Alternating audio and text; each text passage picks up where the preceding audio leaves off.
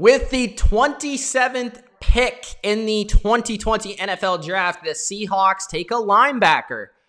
Once I really thought about it, it kind of made sense because KJ Wright's getting up there in age. Bobby Wagner's in his prime, but you always want to have those linebackers. And Seahawks defense is really centered around athletic linebacking play. Jordyn Brooks of Texas Tech, he's very athletic. He actually ran a faster 40 time than a couple of the corners taken in this draft thus far. But he's not very big. And he's 6 feet, 240 pounds. So he's the Seahawks type of linebacker.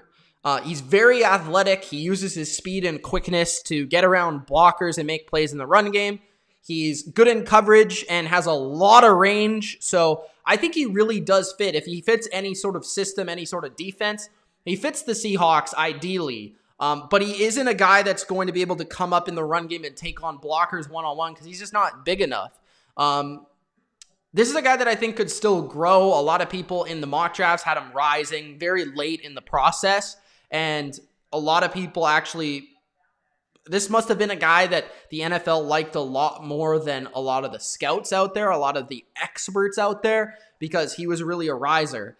He's shown as a blitzer. He's shown as a cover guy. He's shown as a run defender. He could do a little bit of everything. But like I said, I think I wouldn't have liked this pick if a team that didn't play this style of defense picked him. But because he fits the scheme so well, I actually don't mind it so much. It's not a player that I would have picked. I wouldn't have picked him over Queen, in my opinion, at this spot. I think he was probably more of a day 2 guy to me in my kind of rankings and where I thought he would go. But at the end of the day, I mean, great speed. He's aggressive. He's a good fit. And that's all I can really say about him. I think this is a good thought not only for the future, but I think he can also contribute now in certain situations for the Seahawks on defense, specifically in their one weakness last year, which was coverage. And he can definitely help there with his range at the linebacker position. So at number 27, the Seahawks add a linebacker.